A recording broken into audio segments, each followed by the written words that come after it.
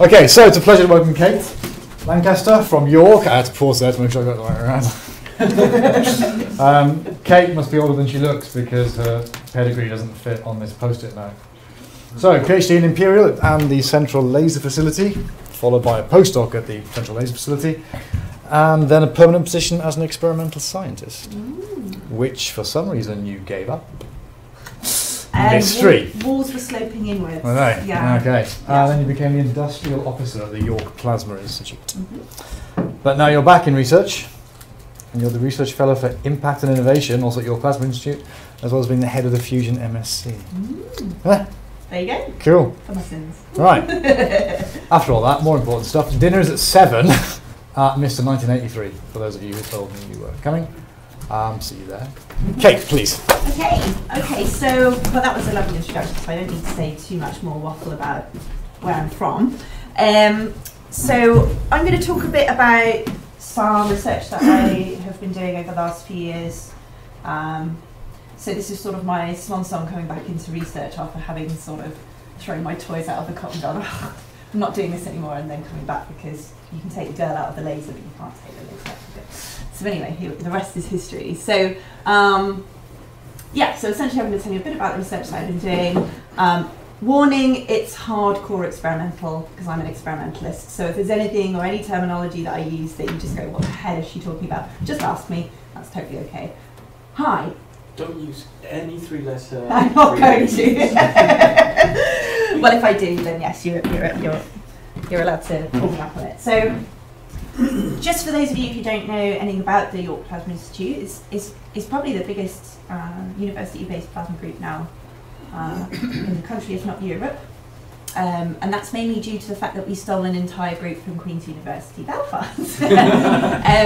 So I came to the York Plasma Institute in the January of 2012. So it'd just been around for a few months actually, and it was formed around the original plasma group that was at the University of York. So essentially, my boss kind of went to the EPSLC and said, "Hey, we want to do this thing. Give us money," and they said yes. So the result was this institute, and the idea around it is to bring together all of the different disciplines of plasma physics. We have a solid pedigree in magnetically confined plasmas, so your traditional tokamaks to do fusion energy. So there's a big fusion flavour in a lot of the work that we do at the Institute. We also have inertially confined plasmas, which is part of my expertise is in, but also general laser plasma interactions as well, which is what some of you guys do. Well, sort of. The physics underlying it. We also have low temp guys. Now they've got all the applications, let's say most of the applications, so that can be anything from chip manufacturing, the plasmas associated with chip manufacture, to finding people to fix prostate cancer, for example, or heal chronic wounds. So there's a vast range of things you can do with these sort of low temperature, atmospheric pressure plasmas. And each one of those groups can find parallels in the universe, and so every single group has astrophysical plasma kind of applications as well. So we currently have 19 academics. We don't have 10 postdocs anymore because 2 of them got jobs, so a bit less than that now, and around 49 PhD students, so it's pretty big. It's a really vibrant place to be, and there's lots of crosstalk between areas, which is the idea of it. And actually, when I came to work there, I was trying to connect all of the people in the institute to industry and vice versa to try and kind of get a bit more sort of practical application to what we're doing. Because as I've said, with the low temp plasma, there's a lot of kind of ways in which we can work with industry around those kind of topic areas. We also have the UK's only doctoral training centre in fusion energy, which we're the lead partner of with 4 other universities. And I run the Fusion Masters again, which is the only course in the UK for fusion energy. So if anybody ever expresses any interest in doing fusion, just post them our way. We'll be happy to host them. So anyway, that's enough of the guff around. Let's talk about some physics. So I want to talk a little bit about fast electrons that end up being produced from when a laser interacts with a piece of material. And basically what happens is they diverge strongly, and I'll go into quite a lot of detail about why that's a bad thing. And then I'm going to talk about how we might mitigate this divergence of these electrons. Tell you a little bit about the recent technology advances which will allow us to be able to do these experiments. And then I'll tell you about an experiment that we've done, which is sort of culmination of all of these kind of developments. This is by no means the end of the journey, this is the absolute beginning, because this stuff is really hard to do, it turns out. So I've just finished writing a rather large grant, which I'm very close to pressing go on, which will enable me to do a lot more of this stuff. So, yes. But before I go into the detail, obviously I need to show you a picture of the team that have been responsible for delivering this work. Obviously some weirdo at the front there. These guys here, you'll probably recognise these two, I think, the Chris's. And this is my student Damon, this is Zoe, this is Petra, she's from Pisa, and this was a master's student we had. They were all part of the team on the experiment that we did on the Vulcan petawatt laser in September last year. And my student Damon's been doing a lot of the work around the data analysis and stuff as well. So it was a happy little team, but it's nice to see the faces behind all the faceless graphs later. So you can see who's involved. So I like to start off with this picture because we don't get to see that very much at all. That image is a plan view of one of the most intense laser plasma interactions possible in the world. So that's a petawatt laser, 10 to the 15 watts, being focused down onto a piece of material with a focal spot of around 5 microns, so you're getting focused intensities of about 10 to the 21 watts per square centimetre. So it's pretty beefy, right? And that's here in the UK, that's the Vulcan petawatt laser, just up the road where I grew up. I say grew up, I mean as in scientifically grew up. What you can see is, so the target position is here, and the laser's coming in from this side. You can't see the laser, it's infrared. This is real colour, so it's an SLR just being focused down onto that interaction point. The only filter is an infrared filter, because the infrared would absolutely blast the CCD, which, you know, generally they don't like you to blow up expensive SLRs, although I have blown up more expensive cameras than that. To be fair, it's just a hazard of these extreme interactions. You can see the interaction here, this is the plasma forming, you can see a lot of green light. Typically what happens is the laser can be re-emitted as harmonics. So if we have a 1053 nanometer laser, it can be, the second harmonic of that is green. And so that's why you see a bunch of green light. This thing lighting up here is actually a stack of radiochromic film, which is a dosimetry media which measures proton beam profiles. I'll tell you about where those protons come from in the next slide.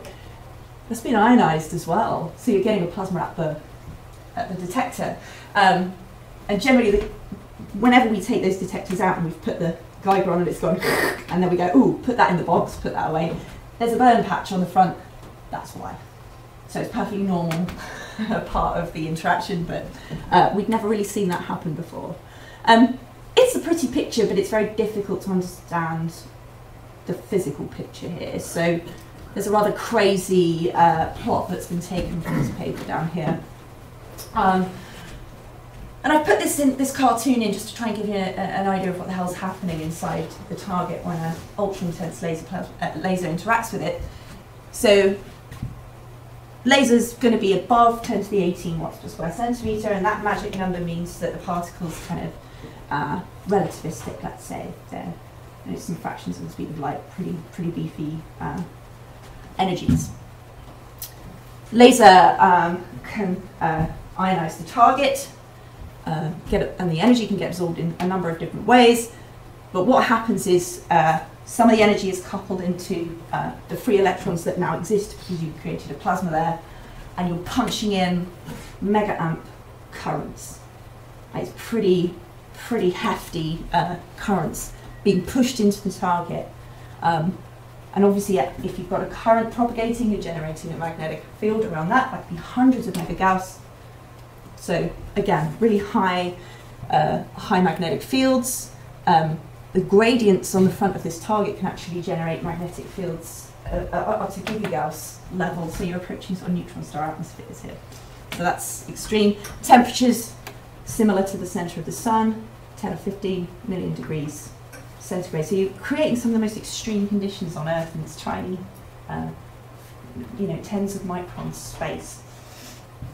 Now, this current won't propagate unless you draw a cold return current that is going in the opposite direction. So then you've got this propagating current. Now, highest energy electrons reach the back of the target and leave. A sheath region is set up here, which then draws out any hydrogen that's contaminating the back surface. So there's positive ions being drawn out. So you get the sheath region, and that stops any other electrons from leaving the target. So then they start rattling around inside. And so these electrons are the driver of much of the physics inside the target. And what happens to their energy? How does it couple into the rest of the target? How do these electrons transport in what is not solid, cold matter, but in fact warm, mushy plasma, which is not the same. It's not well understood how electrons are moving around in this kind of fourth state of matter, rather than cold solids. And in doing this, in this interaction then, you can accelerate ions to MeV energy, tens of MeVs. You've got these relativistic electrons, and then these electrons being transported in the target can produce hard X-rays through Bremsstrahlung radiation. You've got hot temperatures, which means you've got atoms being ionized at different ionization levels, and so you're getting a characteristic line X-ray emission, which tells you something about the temperature and density inside the target. That's a fundamental diagnostic for plasma physics, is characteristic X-ray lines, which tell you something about the temperature and density. You can get neutral particles produced if you make the target of deuterium, for example, or protons can smack into things and through PN reactions create lots of neutrons as well. So what you can start to see is actually these targets and then these short interactions. So the lasers I'm talking about today are on the picosecond time scale, but certainly other lasers that we use for this physics can be on the tens of femtosecond time scale. You can create these really short, ultra bright sources of something. So be it hard X-rays, be it protons or neutrons or whatever. This is a field that's burgeoning actually in terms of industrial applications.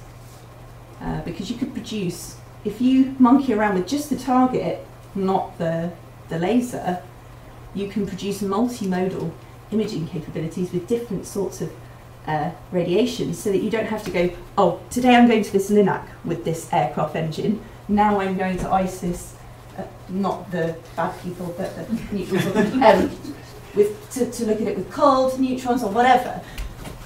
They can rock up and do it all at once. We don't have the lasers that can quite realise that yet, but that's 5 years away. So this is a really high. What do we need to change in the lasers for us to be able to do that? Right, so that's a good question. Well done. So at the moment, we have two sorts of lasers.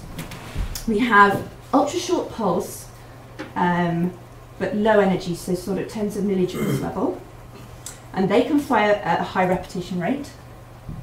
And the reason why is because they're much more efficient, and there's not a big heating load on the amplifiers within the laser.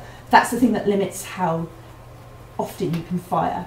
So these ultra short pulse but low energy lasers can fire many times a second. The lasers I'm talking about today are high energy, and the physics that I'm talking about is being driven by high energy, so hundreds of joules, but contained within a picosecond. So they're both the same intensity, but one can fire many times a second and has lower energy, and the other can fire maybe 5 times a day, or whatever. So you have to have a lot of patience. Well, actually, nominally it can fire every half an hour, but that's not how it works out. So, we're taking 10 shots a day or something, so you have to be very careful and very thoughtful about what shots you're taking and what information you can extract from that. And I'm not a patient person, so you might wonder what the hell I do in this field, but anyway. So, I'm getting to the point. So ultimately what you really want is a lot more energy, but at a high rep rate. You need those lasers to realise really chunky sources, but you also need those lasers to realise fusion energy driven by lasers as well. It turns out the UK is super good at building lasers, and we are not far away from having these what we call diaplant solid state lasers. I can talk about that a lot at the end, but I'm not going to. We have a big project here. We're selling laser heads abroad, but not here because there's no money. So anyway, this stuff is coming online, so it's a really good time for this type of stuff. So, oh, that's quite a jarring skip there, isn't it? Right, so what happens though is as these electrons are being punched into the target, they don't just go in one direction, they spread out, they're heavily divergent. Measurements from the early 2000s up till, well in fact up till 2007, show that the divergence of these beams can be anything from like 20 degrees cone angle to 60 something degrees cone angle, but this all depends on what diagnostics you're using to take the picture of it, because they depend. That's the thing you realise as an experimentalist, is you're looking through the world with a diagnostic window that doesn't necessarily represent the full picture. So you have to understand what it is that it depends on. So this is some work we did back in 2007, oh god, 11 years ago. What we did was, what you can do is take a copper target, for example, and you can excite copper K alpha in that target, so you can knock out a K shell electron, and then you can see the characteristic emission of the cascade back down to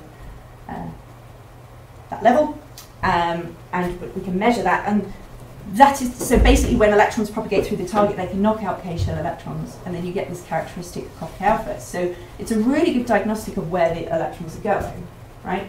Any K alpha will do, we just use copper K alpha because, as with all these target things, material choice is partly to do with the kind of X-rays you're interested, but partly to do with what materials they have or is possible to use. So, and what we would do is we would increase the thickness of the target, and then look at the back surface of the target. This is quite simple actually. You just look at the back surface of the target with a spherical imager that is set up to look at that particular line. Shine that onto a CCD camera, you get a spot of copper K alpha, which is indicative of the size of the electron beam as it reaches the back surface of the target.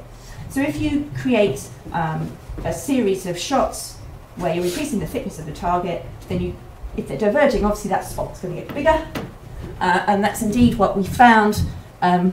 We also used something called shadography, which I'm going to explain later. But basically, this K alpha shows massive divergence of around 60 odd degrees. That's the biggest divergence that was ever measured, and that's not a good thing. We were quite sad because the time we were doing this work, we were really interested in using it for laser-driven fusion. So conventional laser-driven fusion is you take a sphere of deuterium tritium and kind of crush the hell out of it with lots of powerful lasers, and it kind of self-ignites, so it's like a diesel engine. The approach we were looking at is to take the compression phase and the ignition phase and separate them. So we would compress the fuel to sort of moderate density but assemble more mass, so you could burn more mass, so therefore the gain is higher, so you get more higher yield.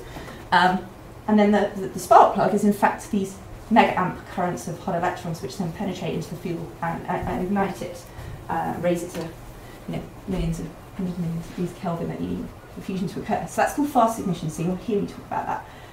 Back in 2007, that was my thing so much. My thing, right, is to try and understand this. And so that's the reason why we were trying to understand these electrons. I'm more interested from a fundamental perspective now because they drive so much of the physics inside these targets that's not just fast ignition related. But secretly, under all of it, I still really love fast ignition. But we won't tell the funders that because I don't think they really care about it. But that's really what I like. So we saw that, and then we carried on this work. This was the student, so I was just doing my postdoc at this time. James was like a few years behind me, doing his PhD, also at RAL. And he did a meta-analysis of all the divergence measurements that had ever been done and plotted them against intensity. And what he showed was, in fact, as you get higher in intensity, the divergence gets worse. And for fast ignition, that's bad, right? Because we're hoping to sort of sit in this region of laser intensity, and rather than your electrons going where you want them, which is this dense fuel blob to heat it to fusion temperatures, they're spraying around all over the place. Simply, the problem with that is you're going to need more laser energy in the beginning because you're wasting so much of it, and that's bugs. And also that's laser architecture as well. It's the difference between using, I don't know, a 2-meter scale focusing optic and a 4-meter scale focusing optic. That's a big difference in technology and so forth. So, but sorry, wouldn't this depend on the target, the divergence? So if you somehow have to maybe normalise or fully use the same target? It doesn't tend to. It doesn't tend to. The targets, they're pretty much all metallic targets. So yeah, we weren't using any sort of plastic or so forth. So we're pretty comparable. We don't see much. I mean, obviously there's a massive error on this anyway, because with laser plasma, the error on any of our measurements is big because the lasers are very variable because we're pushing laser technology to the very edge of what we can do. So the laser parameters that you can deliver very wildly, and I'm going to show you a bit more about that later. It's quite frustrating. Your hand is up, yes. Speaking as an ignorant medic, you couldn't use an electrical field to actually focus your... I'm coming back to that. That is literally the point of this talk. So, hi. So, why is it linear? I mean, you'd think that as the intensity got less, as it spreads out, then you'd follow this, and it would become less. It would spread out less. So it would actually start to focus rather than go in a constant code. Sorry, say that again. So I'm saying that if it goes out in a constant code, then the intensity goes down. Yeah, I see what you mean. And so but yeah, I'm saying that the angle depends on the intensity, and so yeah, so so this is the intensity of the interacting beam rather than sure, yeah. So that is true, and it depends on what you use to measure. So copper K alpha is a cold line, right? So it's just collisional. So it just shows you where the electrons are going. If you were relying on something that was getting hot, so this is, we used XUV also, which is just a Planckian emission from the back surface. You can see that actually happens. That the divergence goes down is simply because you've spread that energy out over a wider area. So that's why we use the cold line like copper alpha, because it's just simply indicative of where the electrons are going. So, but that's a very, very good point. Yeah. Why the hell does any of this matter? Well, this is just application slide, as with all these things. Mostly we're interested in the physics, but there is a point behind this. Firstly, it does underpin much of the physics of these kind of interactions. We can produce these sort of special states called warm dense matter and hot dense matter. And that's very useful for understanding the nature of stellar interiors. For example, the opacities of iron and the equations of state inside the sun, these are not settled areas at all. We can create these kind of effects in miniature and probe them and study them rather than having to rely on doing stuff in the sun, which is hot and inconvenient. Again, these kind of states are ones that you achieve in ICF, and when we say we're creating miniature stars, we kind of are. The temperatures, densities and pressures are very similar. Well, the temperatures are higher, but the pressures and densities are very similar. Nuclear, and again with nuclear astrophysics, I said, we can do these sort of, create these astrophysical conditions in miniature. Once you start getting to kind of hot temperatures, like not some EV, but we're talking KV temperatures, electronic and nuclear levels start messing around with each other, and the interplay of those levels drastically change kind of lifetimes of and cross sections of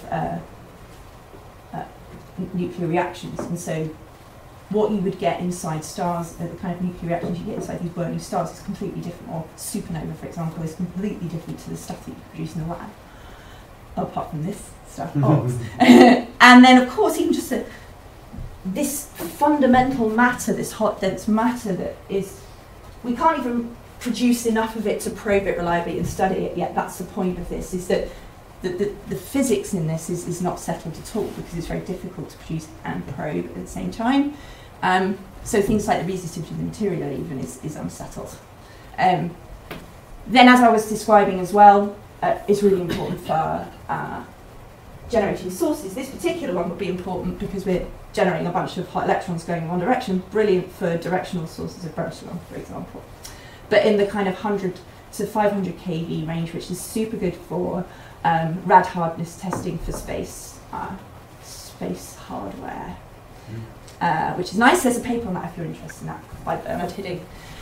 So, when electrons propagate in a material, magnetic field generated, and if you put a simple Ohm's law into Faraday's law, you end up getting this expression for the magnetic field that's generated. This term here basically pushes electrons towards regions of higher current density. This region here, there's a magnetic field created due to a gradient in the resistivity of the material, right? And that actually keeps electrons in regions of high resistivity. So this starts it, and then this finishes, let's say, because this won't last forever, because resistivity drops as the temperature of the material increases. But then once the electrons are kind of together, then this term is also useful. So some super smart people, Alex Robinson and Mark Sherlock. I think they were both at RAL at the time that they came up with this idea. Is that you can use a gradient in target material resistivity, so hence Z.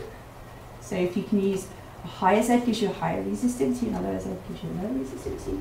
If you can make some gradient in that, you can create a magnetic field which will collimate the electrons.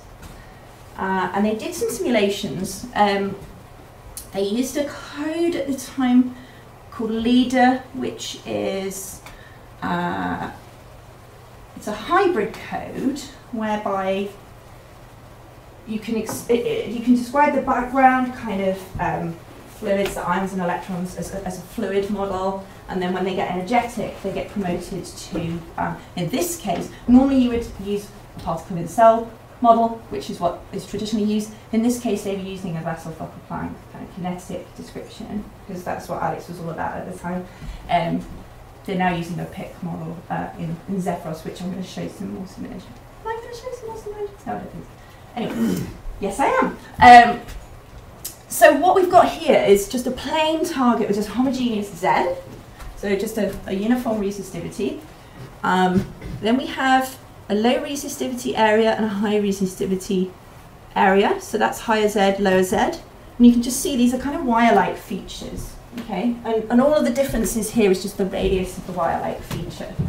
Now, what happens is you end up injecting, it doesn't do laser plasma this, right? So what you end up is injecting a distribution of electrons that you would expect from a laser plasma interaction, which they can model.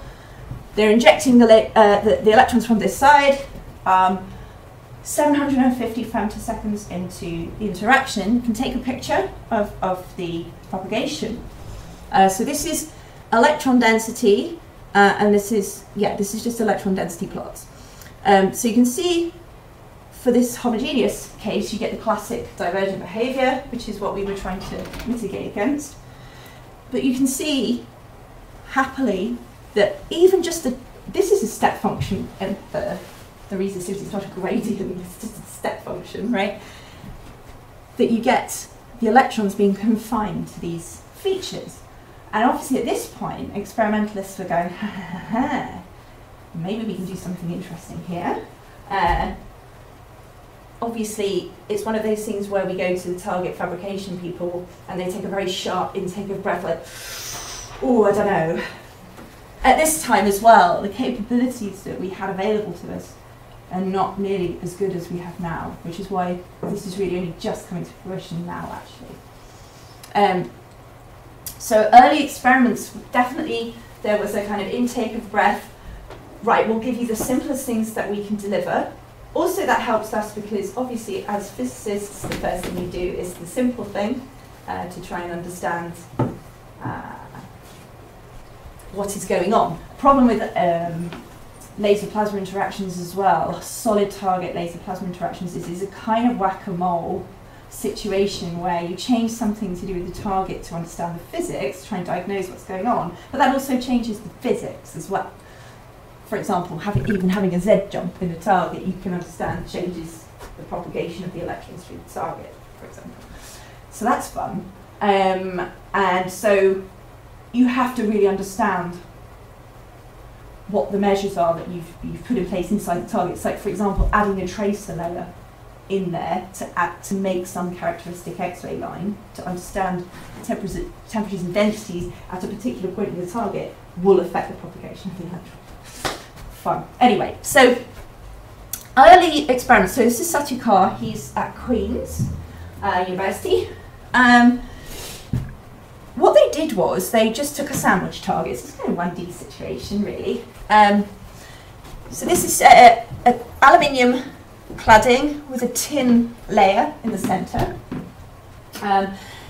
Interacted the laser with the tin layer, okay. And then on the back surface, what they did was they looked at the optical transition radiation. So when electrons pass a boundary, they radiate. This is dipole radiation, and you get the radiation is strongly correlated to those electrons leaving the target. So that's only a very small proportion of the electrons that are generated, because I was talking about that sheath region set up, and that hinders the rest of the electrons leaving the target. But the electrons that do escape the target, you can see that the optical transition radiation that's strongly correlated with where they're going is very, very confined to this layer. Okay, so that was the first indication that this might be an interesting, there might be something in it physically. So then the next thing you would do is bury a wire in a piece of material. Now you think that looks rather simple. That is a massive headache, especially at that time. Burying a wire in a piece of material was very, very difficult for them to produce. And so the number of targets that were even achievable at that time was next to none. So the statistics on this was poor, I will tell you that now, despite the fact that we only have a few shots a day as well. But that's why is it difficult? Because the target is so small. Well, so this wire is like probably 20 microns or something, 200 micron length. But what happens is, right, you can't mechanically join that wire. Because if you mechanically join, as I say, put a wire and then snap something around it, you get a vacuum gap formed here. That vacuum gap forms a sheath, and what you end up with is electrostatic confinement, which is fine, but that's not what we were testing. That may also well have happened anyway, but I don't want to say that, because I was actually on that experiment. These things are imperfect. But so what ends up happening then is you have to coat in a coating run.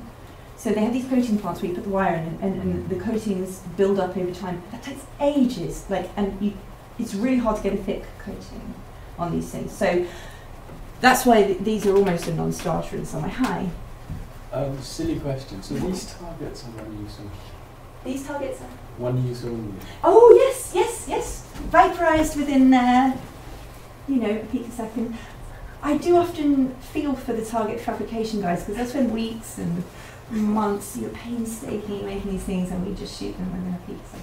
It's kind of sad, yeah. But anyway, yes. For the greater good. It is for the greater good, absolutely, yeah. I'm not very patient, so it wouldn't be good for me, but anyway.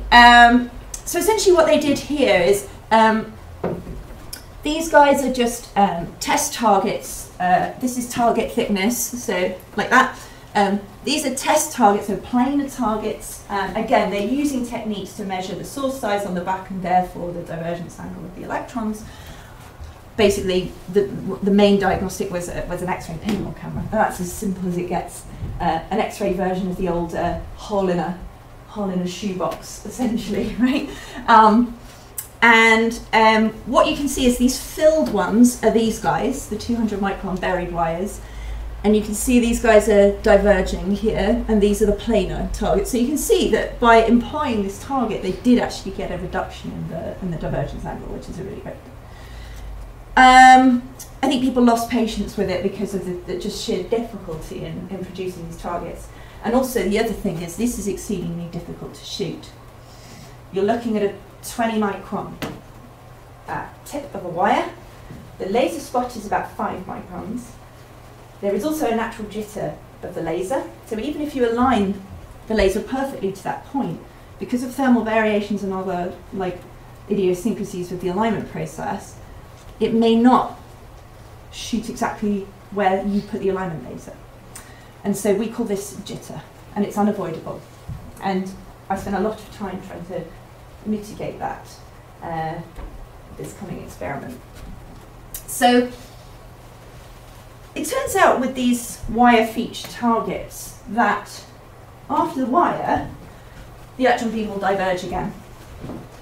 So that's fine if you want whatever it is you want to heat, for example, you just stick it at the end of the wire. But with something like inertial confinement fusion, there is a standoff between the dense fuel and where you've produced the electrons, where there can be no object. So you need the electron beam to be able to stay correlated beyond the feature. So Alex came up with another really excellent idea, is to actually make a kind of conical solid feature as your resistive element.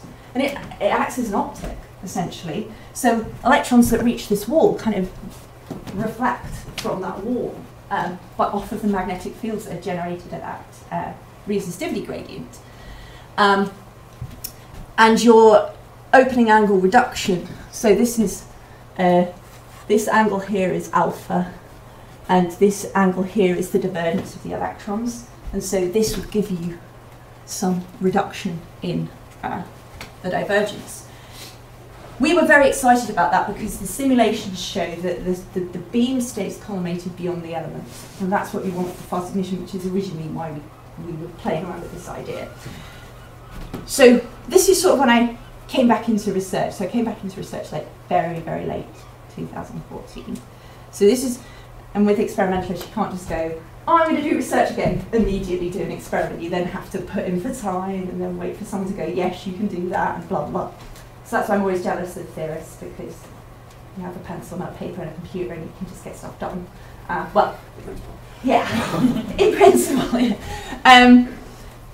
So what happened is the first time we did this experiment, we were using physically machined targets, so an aluminium feature surrounded by plastic cladding.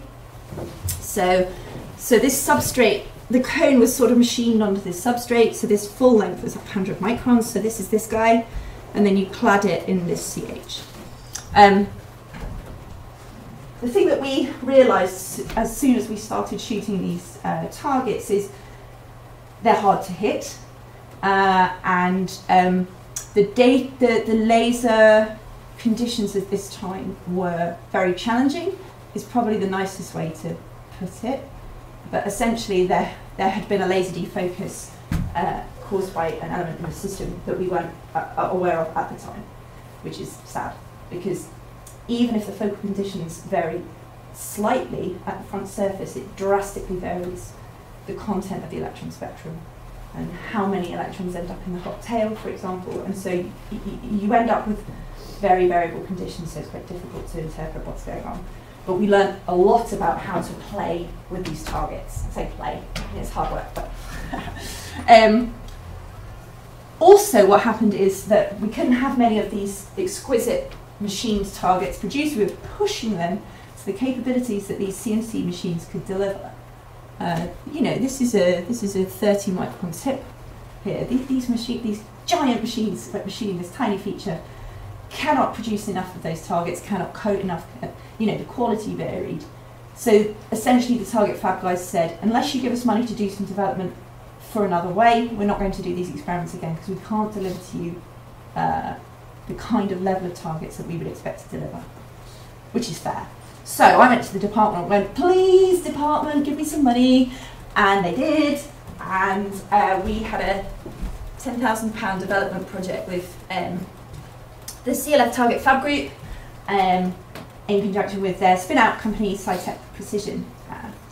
And so what we did, I would say we, I just gave them the money. What they did is they developed a way of producing these tiny features by etching silicon wafers. And that means per wafer you can get 150, 200 targets, which is fab. because eventually when we get to the point where we can have high repetition rate lasers, then we are not going to be target limited, and we're certainly not target limited at the moment because we're shooting no more than 100 shots per experiment. So, and these type of targets slow you down anyway because they're difficult to align. So beautifully, we now have a little feature here. So this is a kind of bowl, so 300 microns wide. This is the etched feature, so our little cone, and then you can fill this bowl with the cladding that you require, so glue, which is plastic essentially. And what we end up with is our familiar target, so this is our guide element on the substrate with our cladding, and then what we did here was we popped a titanium nano thick dot, so 150 nanometers thick, and what we wanted to do is excite titanium K-shell to look at the temperatures and densities that we were able to achieve. So great, got the targets, people finally go, okay, take this experiment seriously. So we did an experiment in September of last year. So the laser Vulcan typically throws 500 to 600 joules down the chain, but taking into account reflection efficiencies plus, we also have something called plasma mirrors. Because you think that a laser pulse looks like this in time, but it doesn't. In fact, what it ends up with is you have a pedestal beneath the main spike created by amplified spontaneous emission in the laser. This type of laser is of a sufficient intensity level when it gets to the target that can ionize the target. So what you end up with is laser plus very low density plasma equals bad times. So what you want is the cleanest interaction surface you can possibly get. So what we do is we have what's called a plasma mirror. So you focus the laser onto a piece of glass that's specially coated. The laser at this point,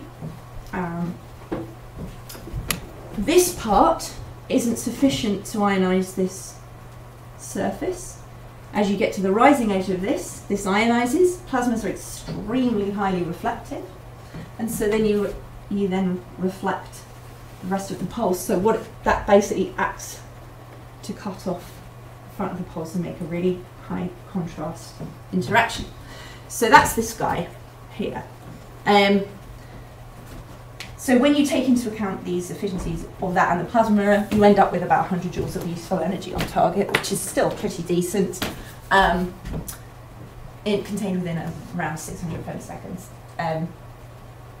And we were shooting targets that were clad, so the silicon features clad in plastic, unclad, just to compare, because actually it turns out the sides of the cone could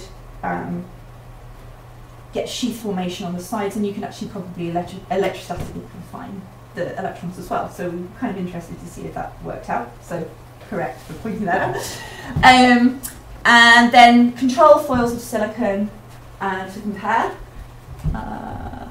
And they all had identical rear surface conditions, so titanium dot plus a very thin layer of plastic on the back, which basically tamps the expansion of the titanium dot so that you preserve the density of that titanium dot, which is really important for spectroscopy. So if you have a gradient in the density, then modelling spectroscopy at all, because it is super difficult. You want one, it's hard enough to measure model one temperature, one density. So if you know that you've got a gradient, it's going to be non-starter. So that's why you have to tamp the rear surface. So I know that this, to the untrained eye, essentially looks like someone's got a load of kit and gun, which is kind of what it is, but over a period of 2 readings. So let me just point some key things out. This is a spectrometer here, another spectrometer here. There are magnets on the front to deflect charged particles because they can interact with the bodies and create X-rays which interfere with the measurement. That's your proton pack, which I pointed out in that slide before that was being ionized. Behind that RCF, which measures the proton beam coming out, we had some image plate, which is kind of like the stuff they put in your mouth in the dentist to take a picture of the inside. There's reusable film, which we can measure the the electron beam profile of the escaped electrons that come out. Very important alignment system, which I'm going to describe, and a bunch of other diagnostics you can't see because it's kind of zoomed in. So this will give you a better idea of how this is all going down. So we've got our laser coming off a plasma mirror onto the target, proton and electron stack. Now that's into half of the beam, the bottom half of the beam. In the top half of the beam, we've got a lens looking at the optical transition radiation, which is emitted by those electrons passing the boundary. That's just to monitor the focal spot. We have an X-ray, a sort of more sophisticated hole in a shoebox, which is a pinhole array, which is a diagnostic that was innovated by the Pisa guys, hence why Petra from Pisa was there. And also you can get single hit, so that gives you spectral information. We have two spectrometers here. This guy was looking at the titanium K-shell spectra. This was looking at silicon K-shell spectra. This is another laser. It's a second harmonic beam which probes transverse to the target. What that shows you is the expansion profiles on the front and the rear. So you're looking at the hydrodynamic motion of the target. This guy here helps us align the target and also know where we hit on shot. And that's the sources which will illuminate the target for that. So going back to why these experiments are super difficult, I've just explained to you about the jitter and why that's a problem. The jitter is on the order of 20 microns and the features are on the order of 20 to 50 microns. So inevitably, you're going to miss at some point. So we need to know. We can't do anything about it, but we need to know where we hit and where we don't hit. So we constructed a system whereby we used an infrared source to align the target, so that because the beam is infrared, so we can see the target focused in infrared with the beam smack on the end of that little feature. That's beautiful. That's the focus position. And then on shot, where that laser hits, I mentioned that you get harmonics of the original laser emitted, strong in the interaction region, that correlates with where you hit. And so if we measure that second harmonic emission in a second camera, we will understand where we hit on shot. So if we take the before image and overlay the on shot image, we know exactly where we shot relative to the tip. So it's an invaluable tool for understanding, whether the shot is a success or not. This is the first time really we've ever needed to do stuff like this. This just shows the complexity of the experiments that we do, and it's got lots more complex. Usually we're just shooting at planar foils, so this jitter problem was never an issue. It is now. And this was actually done by Alana, who was my master's student at the time. She's now going to do a PhD at Dave Neely, actually, so who's at Rutherford Strathclyde. So it gets people in, which is fun. So just to show you some outputs from that, this is the IR channel. We did have it in better focus, and I don't know why it looks so bad. You can see the tip there. This is an unclad one, so the empty bowl. That's the bowl. That's the feature cone. So aligned on there. This is a filled one, and this is the second harmonic channel. So you can see the tip there, and this is this kind of glue region inside the bowl. This big blob of glue here is a thin alignment wire, so you need to worry about that, but that's what we use to position the focal position. So when you overlay the on-shot image over the before shot, you can see the second harmonic directly overlaying with the tip, so that counts as a hit. This is a clip, so it just wings it, and then it's a clear miss. And so this is something we did not have on the first experiment. So we are able now to understand exactly where we hit and categorize these shots.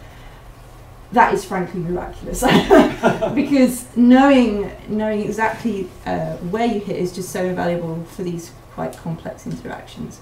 So I'm just going to show you a little bit of data to finish, because I mean the point. Hello. What proportion of your shots are hits then? That's a go. Off the top of my head, I don't know. I'd say sort of like. Yeah, no, I can't answer that question because it depends on how many of the. We did more. So. We had a lot of hits, but it's because we shot more of the clad targets, so that's why, yeah. So, but yeah, off the top of my head, I can't remember, but we did pretty well. We've got statistics, which, frankly, for our kind of experiments is a miracle. So what I'm going to show you here is, so this was the proton stack, and behind the proton stack is this image plate stuff that we use to measure the electron beam profile of the escaped electrons. So it's just a very small proportion of high energy electrons that escape the target. We wouldn't expect the feature element to have a big effect on these escaped electrons because they're very high energy already, so already pretty directional. So we wouldn't really expect them to have such a big effect. Also, if the front conditions vary at all, the content of the escaped electrons varies wildly. So it's one of the most variable measurements you can make, which makes it the most frustrating. So what we've got is ion interspersed with image plate. So that's image plate 1, image plate 2, image plate 3. So that's energy going that way. So the things that I'm going to show you is just for the first piece at the moment, because we've got just so much data we're trying to trawl through. What happened here is when you scan these things in this special scanner, a chemical reaction takes place when the radiation interacts with the plate, and then it has to go in a scanner, and a laser rasters across the plate, and you get this sort of photostimulated emission, which you then image, and that's the image that you get out. So when you see PSL, that's photostimulated luminescence, which is what's happening inside this machine. Now, if this piece is saturated, then the image that you get is saturated, so you have to scan multiple times in order to understand. Now, every time you scan, you knock down the intensity on the plate, so it doesn't constitute the real measurement. So Dean Rusby, who's at Rutherford, developed a code which will then backfold the data so that it would be as of piece 1. So if you're looking at a scan of piece 6 that is non-saturated, he then unfolds it to get back to the original intensity that would produce, because he knows the proportion of loss over each scan. So we did that, so we got back to piece 1, essentially, and then taking line outs this way and this way, fitting Gaussian stitches to look at the beam size. You can get a crude energy measurement, which we haven't done yet, so we need to do that. And so we're right in the middle of this analysis, so what I'm showing you is proper preliminary data here. So the thing that I can show you here right now is just from piece 1, vertical line out, this is the divergence angle of the beam, and this is the laser energy. What you can see is these guys are clad hits, so these are the green triangles. These are your silicon controls, and then these are misses, and this is just silicon plus glue, which is what would happen if you missed the element and just hit the cladding. It's effectively the same thickness as that. What you can see is this varies quite a lot, but also these are fairly correlated with each other, which means we're not seeing much of an effect with the escaped electrons, which is what I said. I wouldn't expect to see a massive effect with the escaped electrons, to be honest. If the front surface conditions are varying, this will also affect the measurement. What we've got is some data now where the laser guys are running a diagnostic called a hazer, which allows us to understand the defocus on shot. We might be able to unfold that from this and then look at that as well, because that does affect the intensity, which then affects the content of the escaped electrons. That being said, I'm now going to present some rather exciting data that is not strongly correlated with the escaped electrons, rather more what is happening to the heating at the Earth's surface, because what you want to do with these electrons is heat stuff, right? And that's important. So what we've got here is a probing image. So it's this second harmonic probe. So our laser, which is the infrared laser, is coming in this direction. That's the front surface. And then the green laser is probing this way. So this is a before shot image, and this is an on shot image. So you can see front surface expansion here, rear surface expansion here. This little guy here, that's the second harmonic emission at the front surface as soon as the laser hits. This is although you're taking a picture with this laser at plus 200 picoseconds, this laser light is time integrated because it happens as soon as the laser hits the target, and if the camera's in the way, you'll see it. So that's really useful because it actually defines where the original target surface was, as well as that. They should correlate roughly. So what we can do is measure the expansion distance that it expands at the rear surface.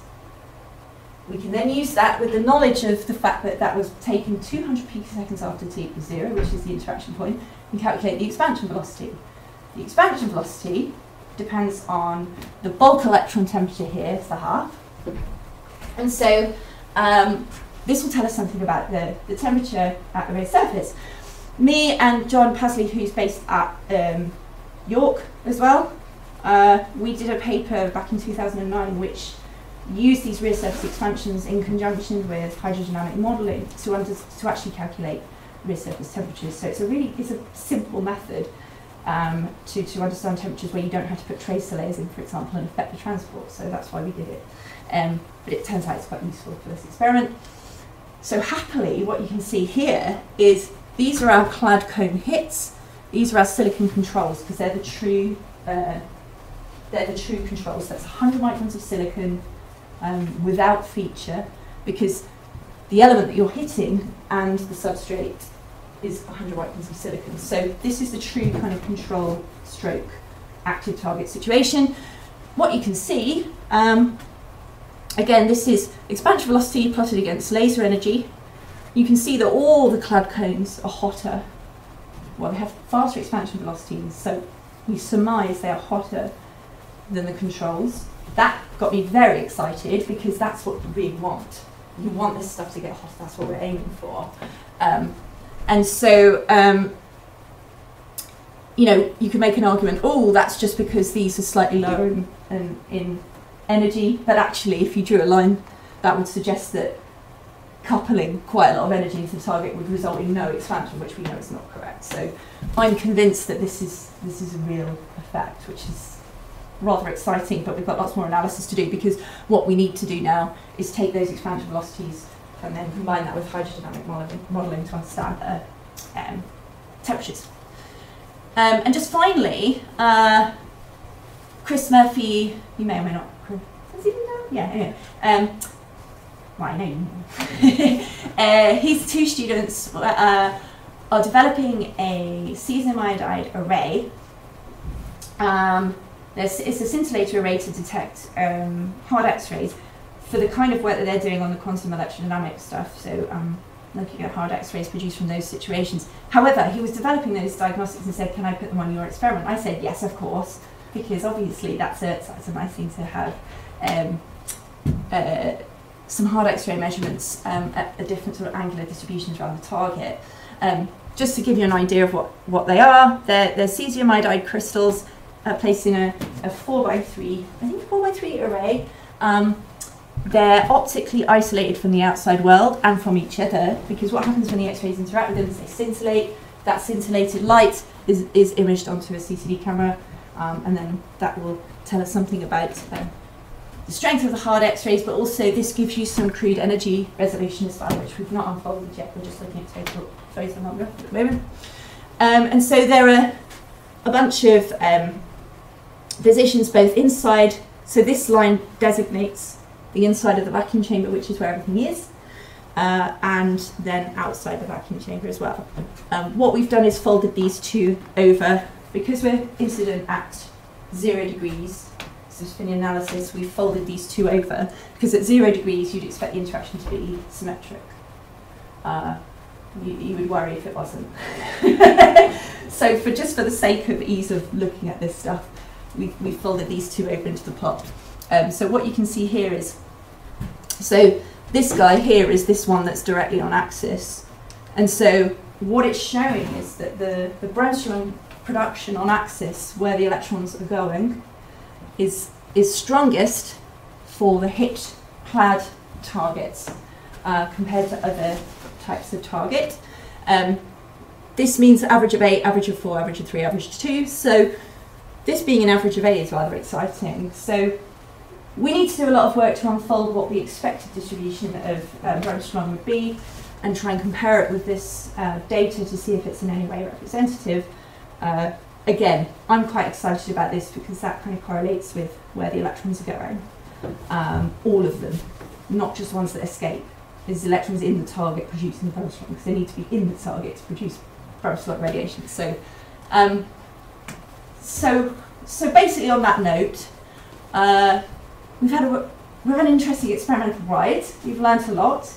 I think we're at a really sufficient position now to begin this work for realsies. Like we've got a lot of work to do. We've got a lot of work to understand this data and a lot more experiments to do. I can tell you some secrets as long as you're not going to tell anyone else. It's pre-recorded. I will put it on this. Oh yeah, okay. Yeah, but who's gonna listen? So the electron beam profile data, which is the escaped electrons, this really small proportion, is variable, and that strongly correlates to the front surface conditions. And we know that the front surface conditions are varying. We now have that data, so we'll probably be able to understand that a bit better. So there's limited effects seen on the beam size and total signal. However, the transverse probe, which is correlated to the real surface temperature, has really good data and is really exciting. Same with the Brown's lung, there's really encouraging data at this point. So still lots to do. There's a bunch of simulations we need to do as well. Like, for example, how mist is mist. How far can you go off the element before it stops working? Things like that. We need to understand all of that stuff. My students do it now, which is good. So on that note, I'm going to shut up because I've talked for too long. Questions?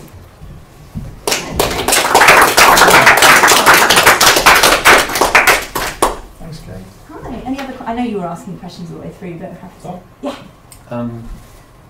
You talked quite a bit about mitigating the divergence, and then you showed data, but you didn't seem too happy about the data. But they seemed, to me, it seemed okay because divergence was quite low because at first you showed these old results of 60 degrees, but now you were down to 10 or 20. So isn't that significant? Yeah. So what we're measuring with this particular electrons is just these escaped electrons, right? Mm-hmm. The divergence we were measuring before is the emission from inside the target into as far in as the 1 over E depth, right? So it's sort of an integrated signal. So you'll get an understanding of what's happening inside the target. The electrons that escape are just those ones that escape. They're highly energetic and already quite directional, so it won't directly correlate with that. So that's why I'm not that concerned about the fact that we don't see a big effect there. Moving forward, I want diagnostics that have more of a correlation with what's happening inside the target. Now, why I did the titanium dot is so that I could get some spectroscopy at the point where those electrons were interacting with the rear surface. The risk was I chose to do titanium helium alpha.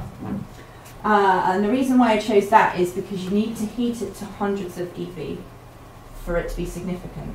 And I wanted it as a switch. So if we did get the rear surface, because normally at those kind of depths, you're looking at a few tens of EV with a normal target.